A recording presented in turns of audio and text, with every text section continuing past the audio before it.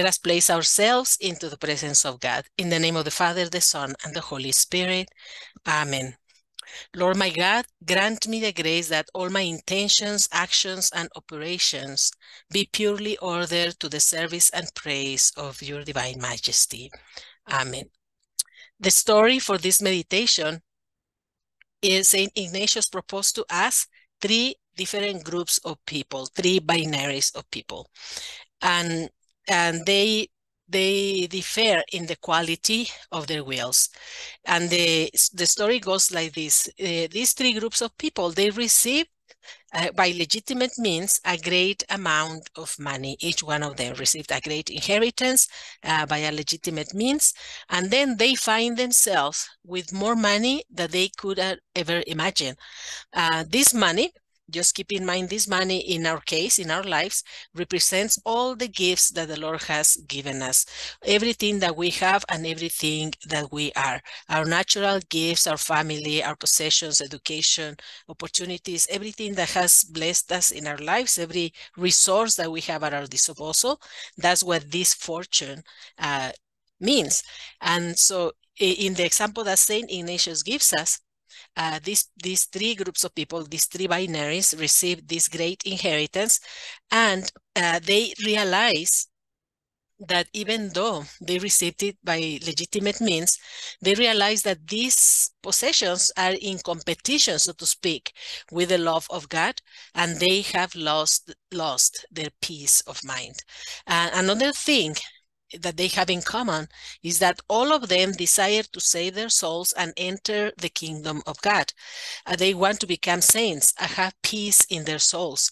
And all of them realize that their problem began when they acquired that great amount of money, and that they need to do something about it so that their heart can be free from undue attachments and cares. So each binary will adopt a diverse attitude in how to deal with these problems, so to speak.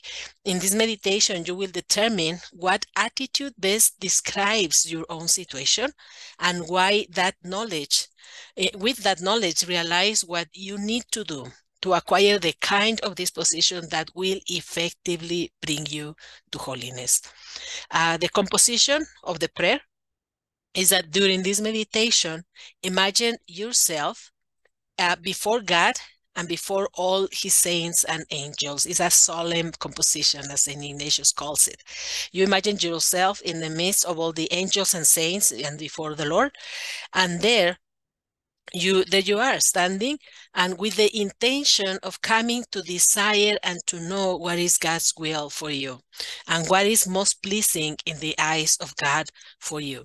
So God wants to show you the truth about your will and wants you to become resolute, to become decided, to become sure of what you want, and that you truly want to become a saint and to reach a will, a state of your will that effectively will bring you to holiness.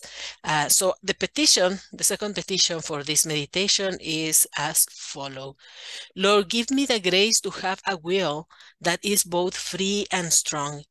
Give me the grace to reach the greatest degree of freedom to do your will for me, and the fortitude necessary to carry it out with perseverance and constancy, and overcome every obstacle in my way. Give me the grace to desire to do your will with all my heart and rid myself of any attachment that enslaves me. And know this prayer, this petition, and this grace that we ask in this meditation is of utmost importance, not only to complete the spiritual exercises, but to embark truly in a spiritual journey that will bring us to the greatest holiness that we could acquire in this life. So put pause in the video and take a little time to go over this preparation, the story about the people who receive this inheritance and the different attitudes that they need to have, and then also to imagine yourself before the presence of God with this desire to follow his will and to know what his will is for you, and also to ask him that he will draw your will and purify it and strengthen it so that it may be effective for you in pursuing holiness. And so come back later for the body of the meditation.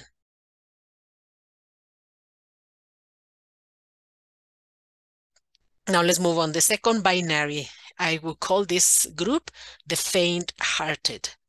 These are weak, have neither energy nor courage, strength, or zest in their spiritual life. They are the people who fall into mediocrity, always avoid fatigue, toil, or discomfort. Anything that would inconvenience them is just not gonna fly. And laziness has weakened them, and often they complain that they are exhausted, but in reality, they are not doing much. They claim, I want to be a saint, but their I want doesn't mean I will. Their will is ineffective because they do not procure the right means. They procure some means to become saints, but they are not the ones that will take them to where they want to go. Rather than going where God wants them to go, they want God to come to where they are, to where they want God to be. They want to choose the means of holiness, not the ones that Christ teaches in the gospel. It is like the man that goes to the doctor and receives a treatment plan, and the doctor tells him, if you want to be healed, you need to stop drinking alcohol, you need to stop smoking, to use salt in your meals. And the patient says, okay, I will do that. Of course, because I want to be healed, I'm going to do it. Yes, but I will only drink 1 glass of wine a day with my meal, and then I will only smoke after dinner because otherwise I become very nervous. It really calms me down to have my little smoke in the evening before going to bed. And then also I will only put salt in the meat.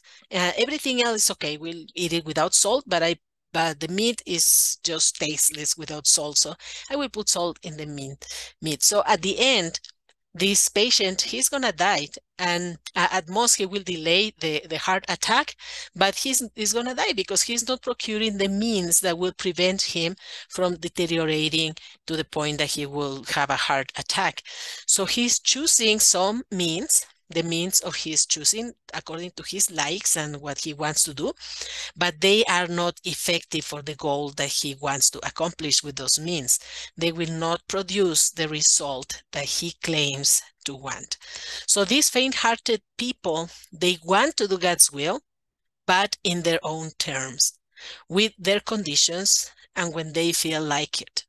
They want the cross, but when they receive it, they sand it and they make it as comfortable and as convenient as possible. They pray, perhaps, but they do not practice self-denial and mortification. They want humility, but they are terrified of being humiliated. They want to avoid sin, but not the occasions of sin. They never go beyond a false holiness, a pretense of piety, and a spineless Christianity. Even if they let go of scandalous sin, like the big chains that could bind us, they allow all sorts of attachments, especially to their comfort.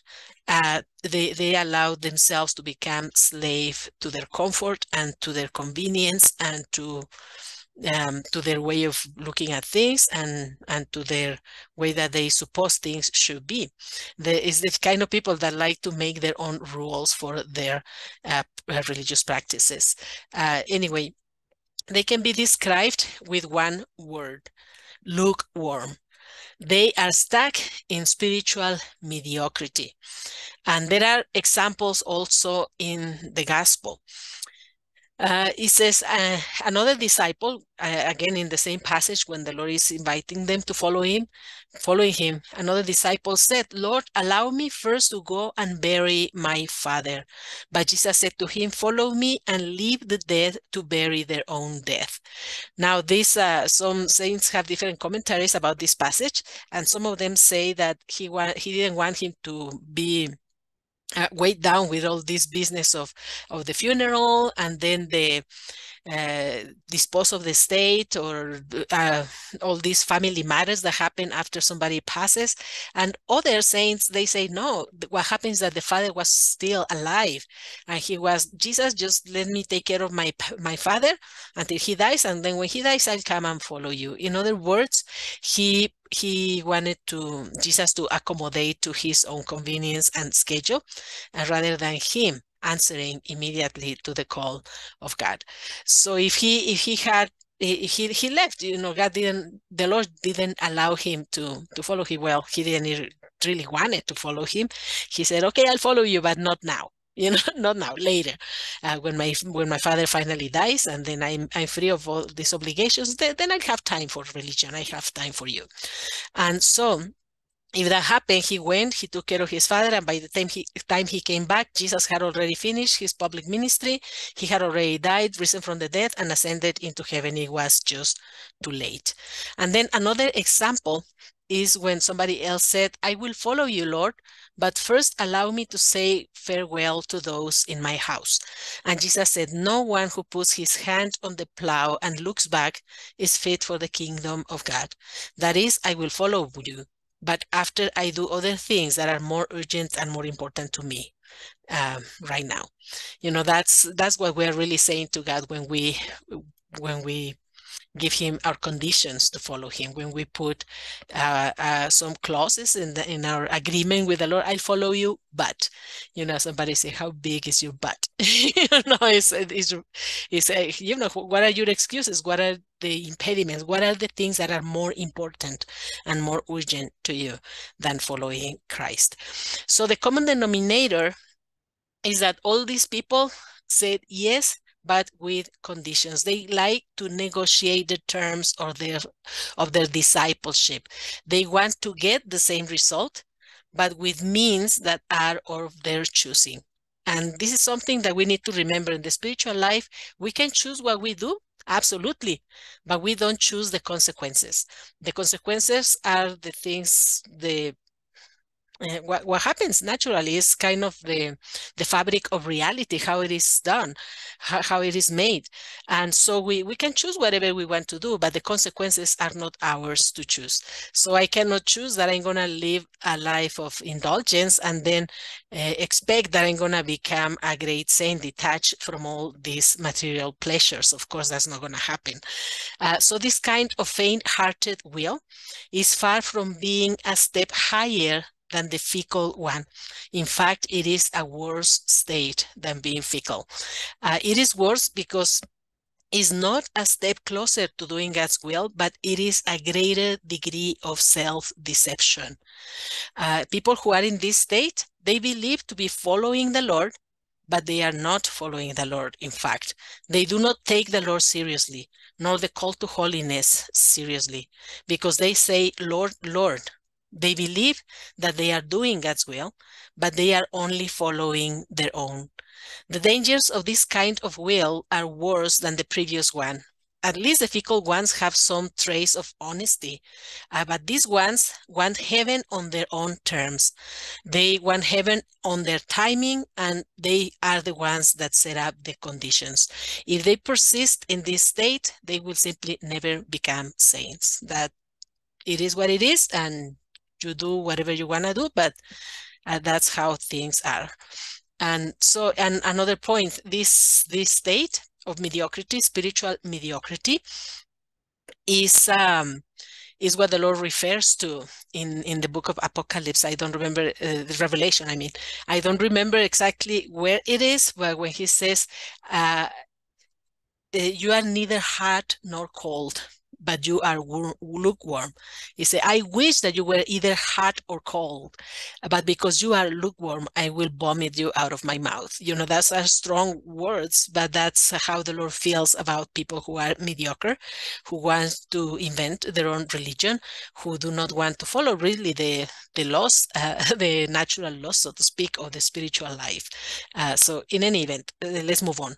Now, the third binary, the real will to become saints. What does it look like? These kind of people really want to rid themselves of any attachment that could prevent them from following God's will.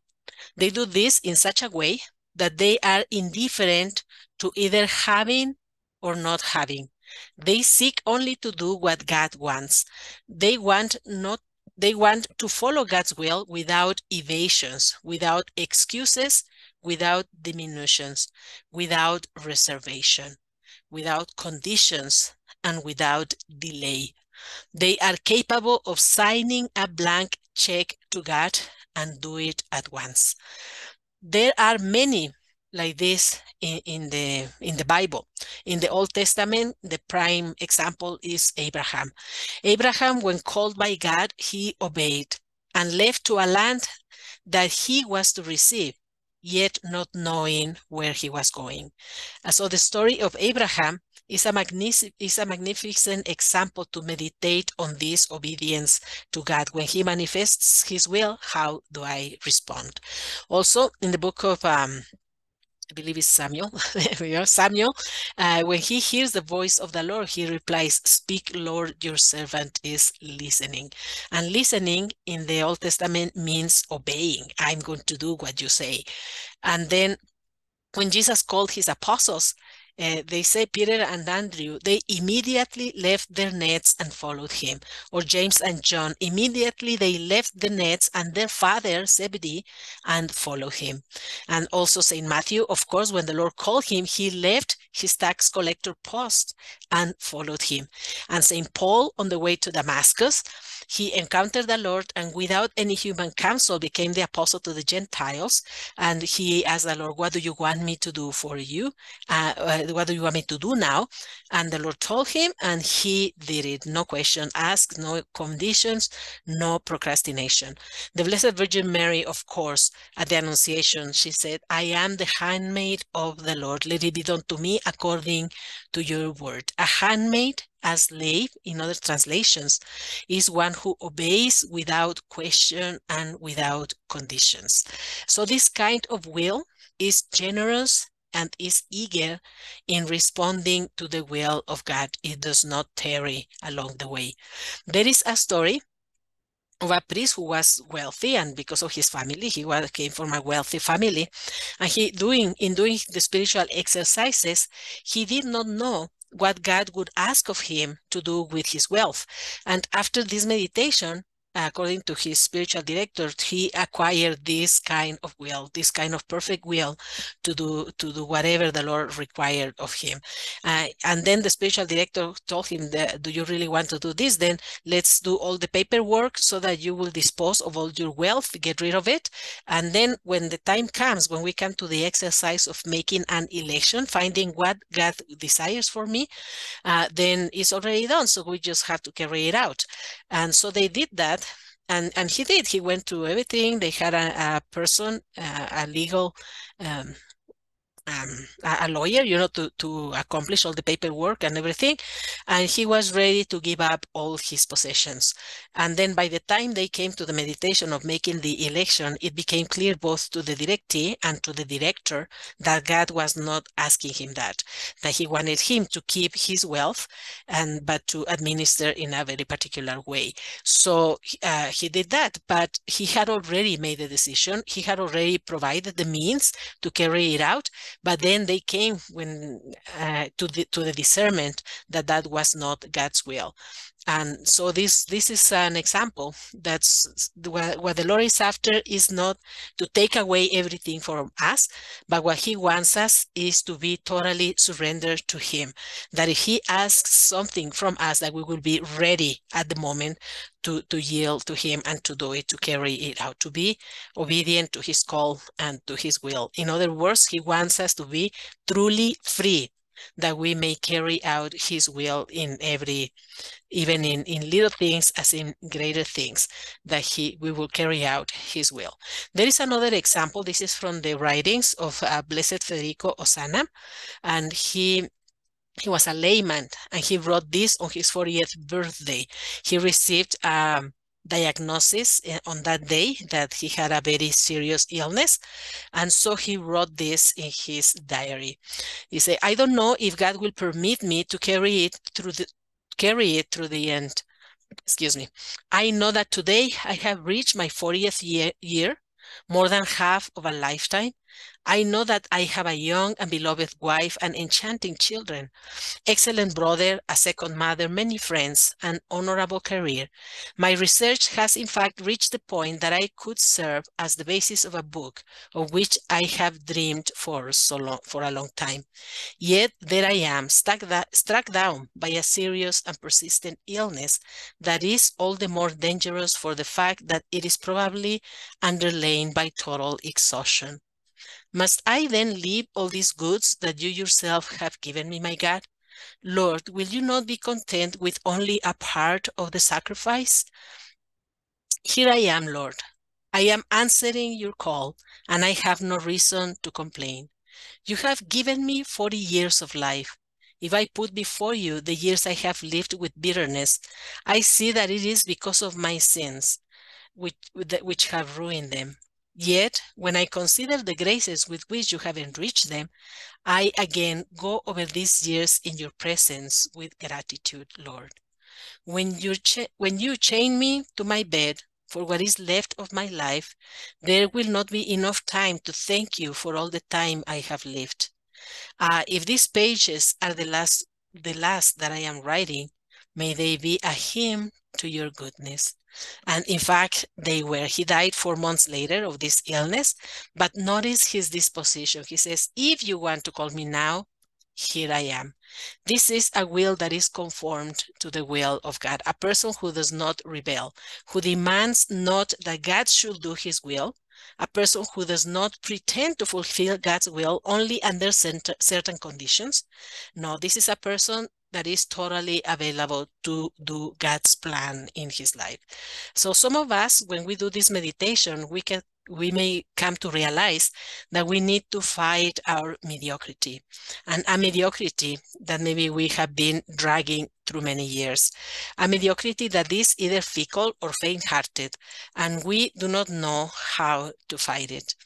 And but the way to do it is to ask the Lord for this grace, that I may be rid of this mediocrity, that I may move forward, and that may desire this grace and may dispose myself to receive it, that I may have a free will, a strong will to do whatever God wants from me.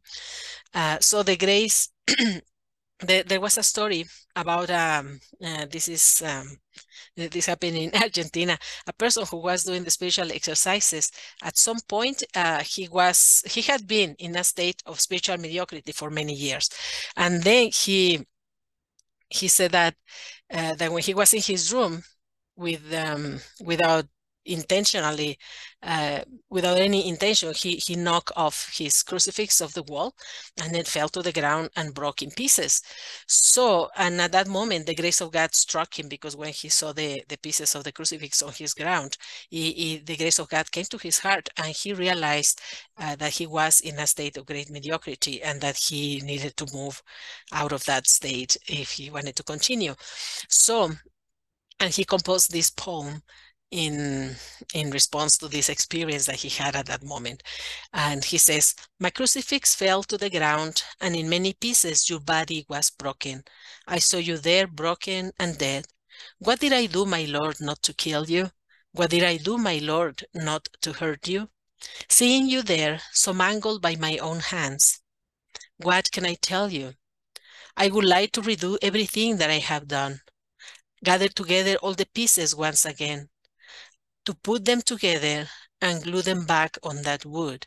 I would like, but I don't want to. For this is my torment, this wanting but not really, this crying for my sins, but not really, this loving you, but not really, this beginning, but not really. And sadness penetrates into my bones. There is not a trace of peace within my soul. This rhythm of misery and discouragement that let me not know, Lord, if I love you. Yet in seeing you thus, so mangled at my hands, I want now, Lord, because I don't. I want to love you, Lord, because I don't. I want to cry for my sins, Lord, because I don't. I want to begin now, Lord, because I haven't. In summary, I want, I want, I want, with the grace of God. Amen.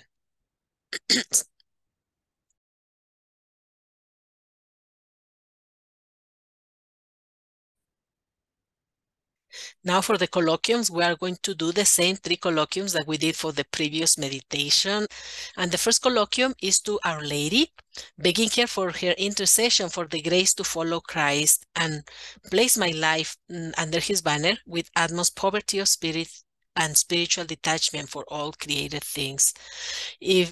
And also that if he wills that I be materially poor as well as spiritually poor, that I may have this grace, that I may follow him according to his will. And then we finish this colloquium with Our Lady, talking about all the things that we saw in this video with a Hail Mary. And then we ask for the same graces in a second colloquium, a second affective time of prayer with Jesus, asking for the same graces and ending with the Anima Christi prayer. And then we will finish the third colloquium talking to our Father in heaven, asking for those same graces. And then we end that one with an Our Father. So go ahead and do this time of affective prayer, which is, as I remind you, the most important time of your time of this meditation.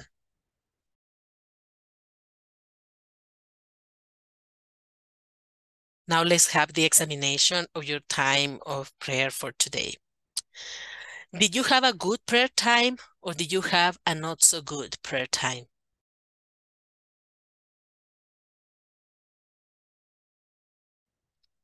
Did you pray for the whole hour, or did you shorten your time of prayer?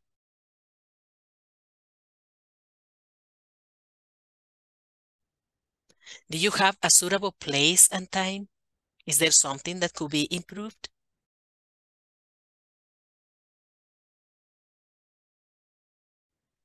Did you overcome any difficulties?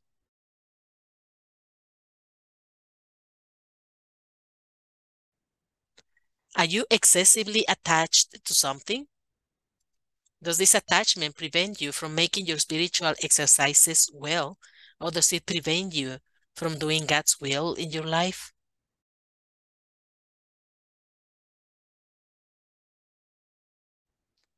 Have I carried out this spiritual exercise with great enthusiasm and generosity, or at least ask for this grace?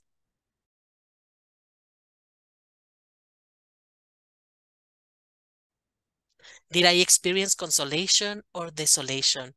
And depending on what I experience, what is it that I need to do about it?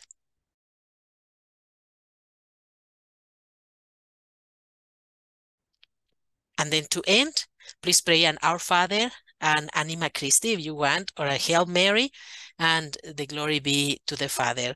And thank you very much. Please pray for me as I continue to pray for you, and we'll see you in the next meditation tomorrow.